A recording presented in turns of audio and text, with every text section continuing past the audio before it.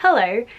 Again, you're gonna have to excuse the fact that I look like trash, but if I cared enough, I'd do something about it. I don't, so whatever. Today is the 3rd of July, and my wonderful, wonderful cat Midnight has just headed to the vets for the last time.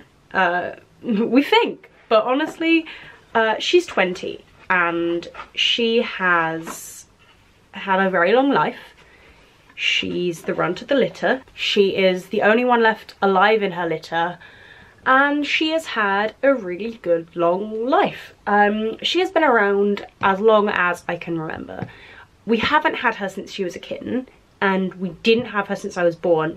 I think we got her when I was either 2 or 3 years old. So for me, she's always just kind of been there. Though I've always had kind of like closer relationships with my other cats, and they've kind of been more interested in playing and cuddling and doing stuff, whereas Middi just kind of stayed out of everyone's way and minded her own business. She's still the love of my life. She's changed a lot over the last few years.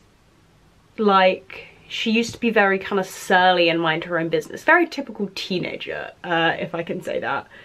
And the last year or so, she's become a lot more friendly, and she likes company and sitting with people, and she purrs so much. We've taken her to the vets many times over the last 3 years. And every time we've kind of expected that to be it.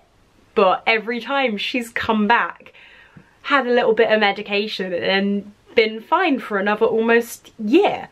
And that is impressive. However, there was kind of much too wrong the last time we took her.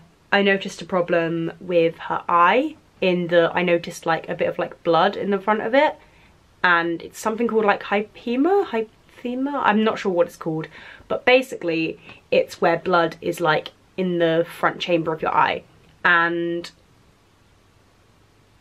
when we took her to the vet told us that there was a burst blood vessel in the back of her eye, and she could actually no longer see at all. We already knew she had kidney problems, and then we found out that she also has a heart murmur and really high blood pressure. And I think we already thought a few years ago that she might be a bit arthritic, because she always kind of cried a lot when she tried to move, but when she was settled, she was fine. So I don't know if keeping her alive this long was bad, but she does seem to have been content until the last few weeks. And since she's gone blind, it's been a lot harder for her. Obviously, she was trying to get used to it, but she would kind of just wander in a straight line until she bumped into something, walk away and then do it again. And it wasn't funny, but it was kind of woeful, and you couldn't help but just go, oh, Middi, and just laugh a little bit. Earlier she fell out the back door the second I put her back inside, and oh boy. She used to be able to sit on her pillow a lot. She doesn't now, she can't now, but that was kind of her thing. She'd blend into that, she'd sit on that all day, and the only reason she'd get off was because she's been sat on the pillow for so long that the pillow is now wonky, and she can't get back on the wonky pillow because she'll just topple right off it again. It's sad looking at her because, as I said, she's the runt of the litter. She's never been the sharpest tool in the shed, and she's always been very dim. Like, there was a time a few years ago where she went to the litter tray, she put her front paws in the litter tray and then shit on the floor. And she did that before she got really, really ill or anything. Because she's a pure black cat, hence the name Midnight, you can tell she's very old now because she's got a lot of white hairs, like a lot, and it's kind of sad looking at her. But her paws are so tiny, her paws are like that big, and my heart melts.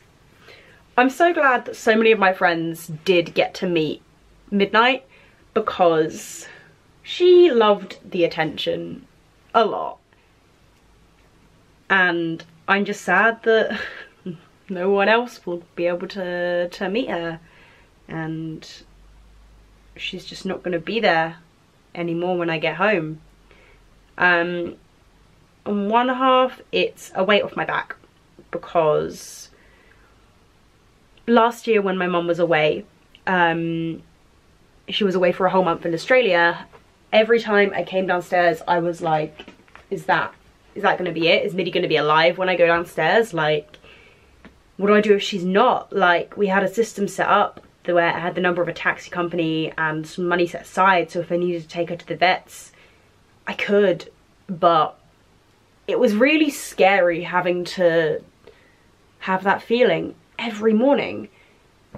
And my mum's going away again for 3 weeks this time to Australia, and she goes on Sunday, and I was just terrified. I was just gonna have that same issue of every morning when I come downstairs, I wouldn't know if she was gonna be alive or not.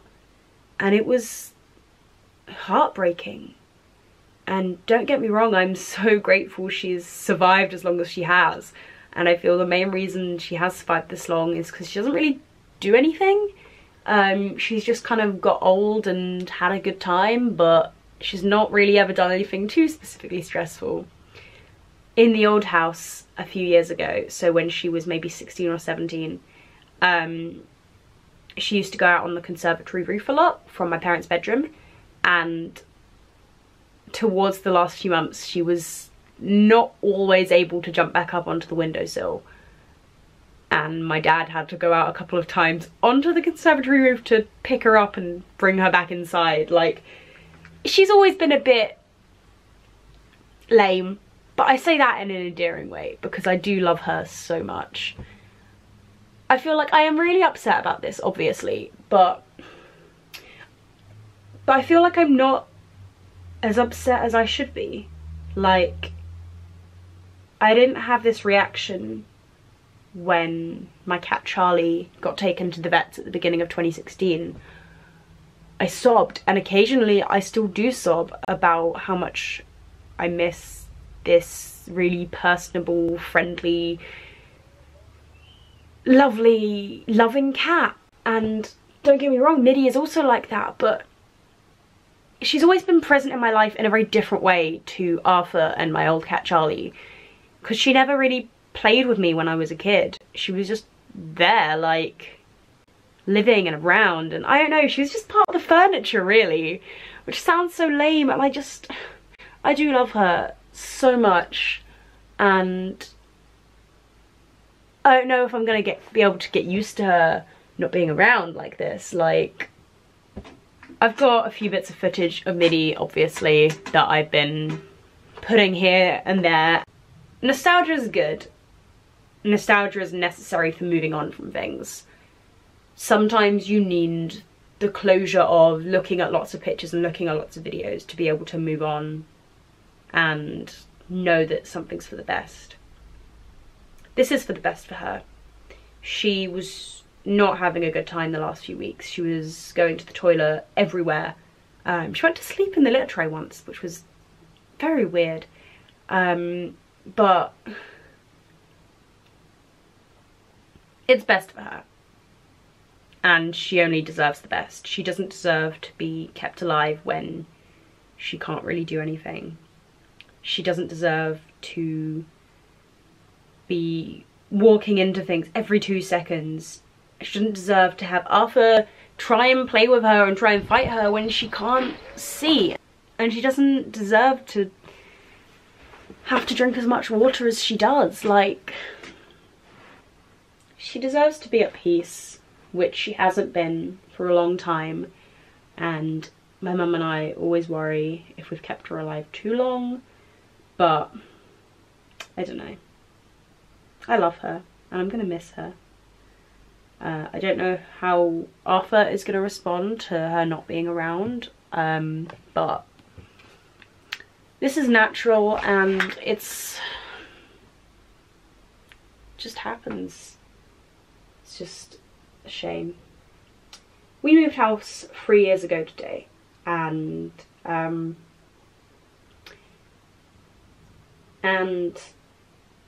we worried about the cats a lot when we moved because our cats didn't really take well to moving house. It's one of the things that made Charlie very ill, and Arthur got hit by a car just after we moved.